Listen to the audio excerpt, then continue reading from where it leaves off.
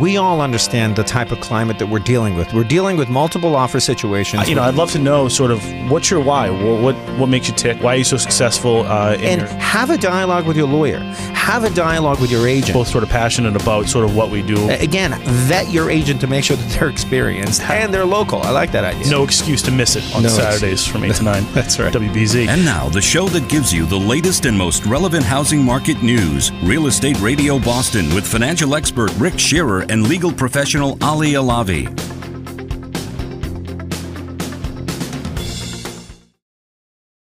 What should homeowners be mindful of, given what we already went through as far as the nasty winter is concerned, and what the Farmer's Almanac is telling us it's going to be? It's going to be a nasty winter coming up. What are some of the tips and tricks that you have for homeowners? Yeah, so the best things you can do for your house going into the winter time is just kind of preparing it, doing the basic maintenance things you should be doing, trimming back all the vegetation, making sure there aren't any branches overhanging the house. So if we do get heavy rains or ice buildup, it's not going to fall and damage the property.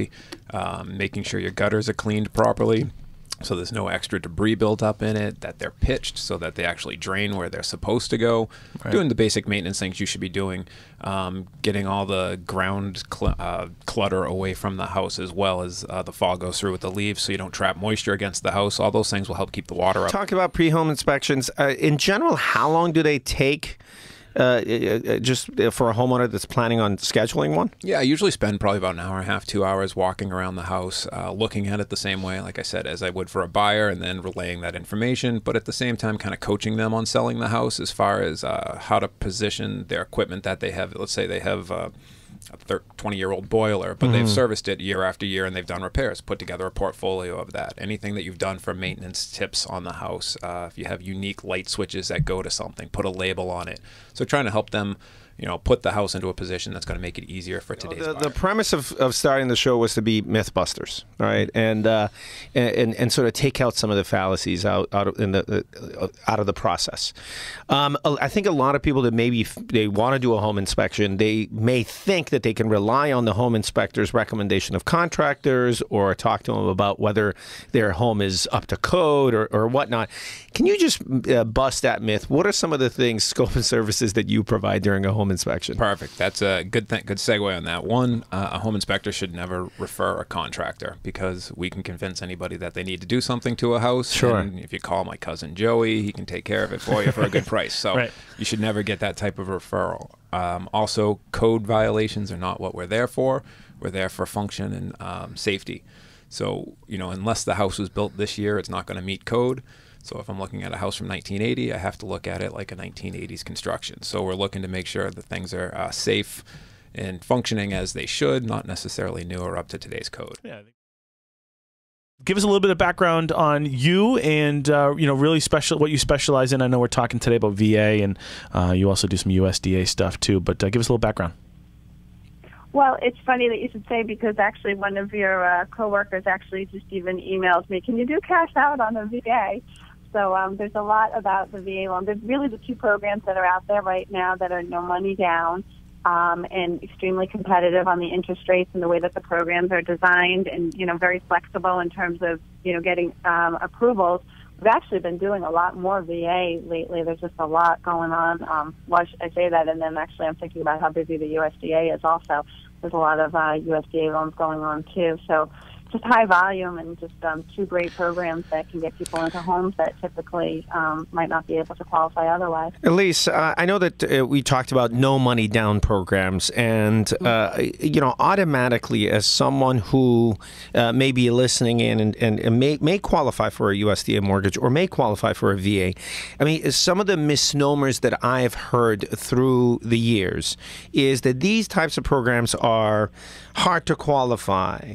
There's so many additional steps that you have to go through. You're never going to meet the timelines that you've set forth in your offer. Those are the kinds of conversations I've had historically with listing brokers that get an offer from someone who wants to apply for a VA loan, and they see that the mortgage is going to be 100%. Can you just bust some of those myths? Yeah, and it's funny that you say that, because we were just talking about that yesterday in our office as well, because we sit here and we find it doesn't take us any longer to do either of those types of loans.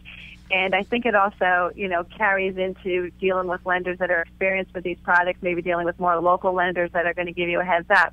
And let's just break down the two different loan programs. The VA, for example, requires two extra things that, say, like a conventional loan may not require. If the property is on private water, well water, they want a water test done, and they do require a pest inspection be completed on the property, which my clients will complete at the time of the home inspection. Now, if these two items are done in the beginning of the transaction, right, when people are doing the home inspection, there's no reason that they would slow the file down at all, because you're doing them up front. You still have 30 to 45 days to closing. They don't take, water test takes anywhere from 5 to 7 days to have it completed, tested and have the sample analyzed and completed.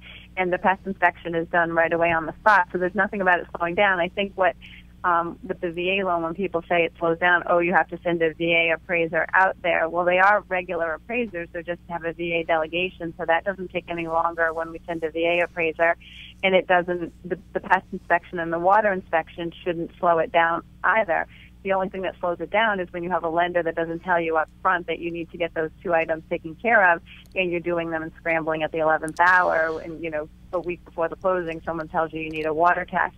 So we're finding with those, a lot of people, and I know Rick and I wanted to talk about that a little bit more too, is that when people aren't dealing with, informed people or local lenders that are educating the buyer ahead of time, that's what can slow it down. Here's another myth that, Elise, I want you to elaborate on. Does it cost more to get a VA loan or a USDA loan? These are no money down, 100% financing programs.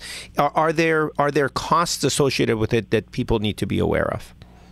There are no additional closing costs versus any other regular loan that's out there.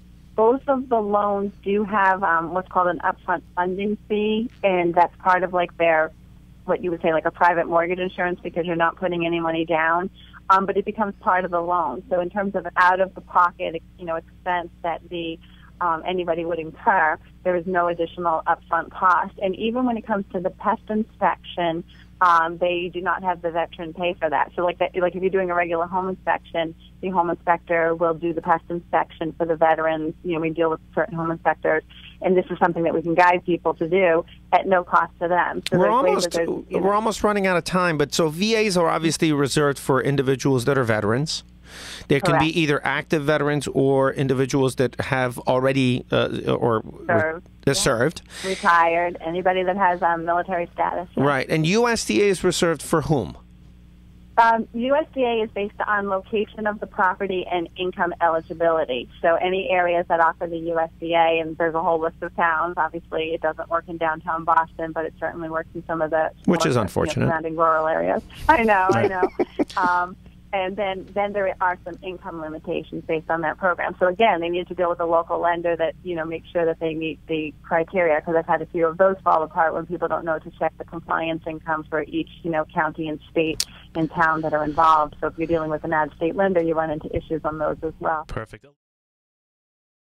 What distinguishes you, your team, your company from your competition? And you talk about it, and we won't get into it because we're going to have another show about it, but the real estate industry is about to get some of the biggest regulations that we have seen. We've talked about Dodd-Frank, where lender, compensation has changed for loan officers and certain disclosures have come out, but that's really just affected the mortgage process. Right. This whole TRID thing that's coming out on October 3rd really comes down to the whole real estate community as a whole. And I was on the phone with a Boston Globe reporter the other day, and we were just talking about how my thought is bigger isn't always better in coming up. In this, I never thought that, but coming up, I think is going to be show us that even more, because certain things, certain timelines are so set in stone that the closings have to be files have to be clear to close 3 days prior to the actually closing date. If that gets missed, everything gets moved and shifted. So, I think that these larger lenders, are going to really have struggles delivering on these timelines. And so, we're a boutique mortgage banker, and essentially what that means is we underwrite, we approve, we close, we fund everything under our roof, and that gives me the ability to be so nimble and be able to turn on a dime. I mean, it's not uncommon for us to open and close a loan in 10 days.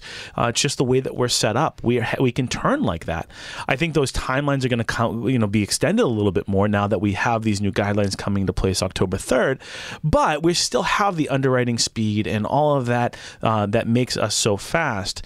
These bigger lenders, these big box lenders, are going to really have a hard time delivering. I mean, I think that at the end of the day, we're putting people in homes, and it's such an emotional process for that one buyer, and they have to know that you're always there, and you're emailing back late at night, or I was texting a client at 7 o'clock this morning. Well, they texted me, I'm texting them back, and that we're always accessible, and that we can, because again, we understand that we do this day in and day out. I mean, you have hundreds of closings a month, and sometimes we lose sight of, it's a transaction for us, but it's someone's home for them. It's someone that that has saved up all of their money, who has been renting for so long. It's the American dream. It's all of that coming together, and we always have to remember that it's this one transaction for the client, and so that they need to be held, hands held, walked through, and just made sure they're comfortable about it.